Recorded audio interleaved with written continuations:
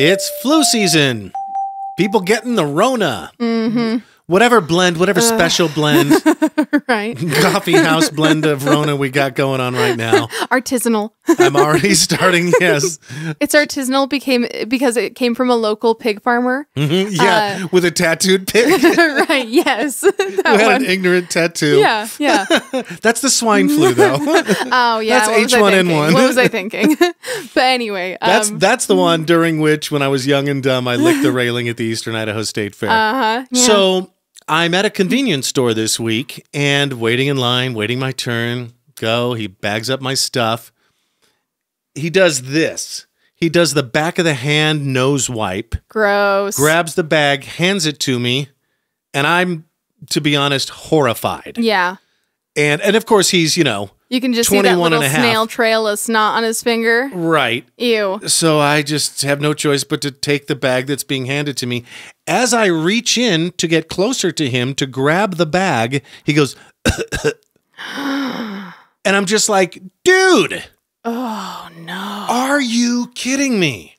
And that's how I met your Rona. Thanks a lot. You mean my Sharona? And I'm fine. That was like a few days ago. I'm fine. But just PSA, be careful, be nice. Yeah, don't be gross. Recognize. And you know where the flu comes from. Oh, the real villain of this story? Yeah. Children? Yeah. Yeah, I do. As a matter of fact, quick tangent on that. Similar to your story, because I work retail, I see so much that people who are just walking through the store don't even think about. Like, first of all, every plushie in my store has been manhandled by a disgusting child at least once. And like, there are kids. Way to really sell the merch. The thing is that there are kids that walk through that are very clearly like well-kept and not gross, and, they look like good, normal, healthy children. And then there are some who look feral, whose parents haven't bathed them for days or something. I don't know how a kid gets that dirty, honestly. The ones with the green... Yeah. Oh, those are the worst. Or like, how in Demon Slayer when they're sleeping, they have like weird blotches of something on their face, and it's like, what is on you, kid? And they get the snot bubble? Yes. Yeah, like that. Yeah, like that. Yeah, just gross. So gross. But yeah, there have been several times when after a kid has left, I've taken whatever they've touched and just cleaned it because I'm like, ew, gross, disgusting, and not having that, They talk about donating things to teachers. They should donate Clorox wipes to retail stores. Yeah, you know what? Or at least they should make that a much bigger cost of doing business. Or maybe you should just wash your groceries. Yeah. You know what? Yeah, let's pass the cost on to the consumer. But you're right. The true villain of the story is children. And I don't know if you remember when we were at the fair, there was actually a story that I really wanted to tell during that pod that I totally forgot about because I suck. Okay.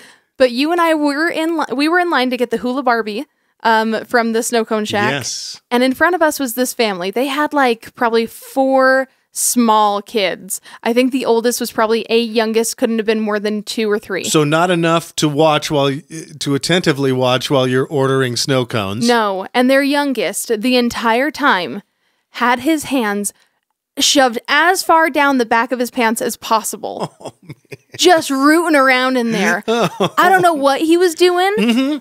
But it could not have been good. It feels good, man.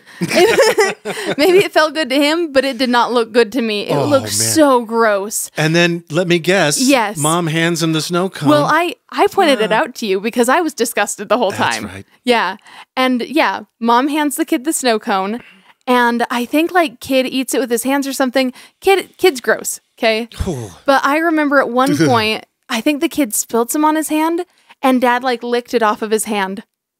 And also, before the kid even got the snow cone. That's how they get you. Right? And even before Dad got the snow cone, or even before the kid got the snow cone, Dad picked up kid and put him on his shoulders. And immediately, the kid's hands were all over his face, right next to his nose and mouth. Well, I would like to hope that kids and parents have extremely great immune systems. I would just say, if that kid had pinworms, Dad has them too now. Oh, man. Uh-huh. Wild. Yeah.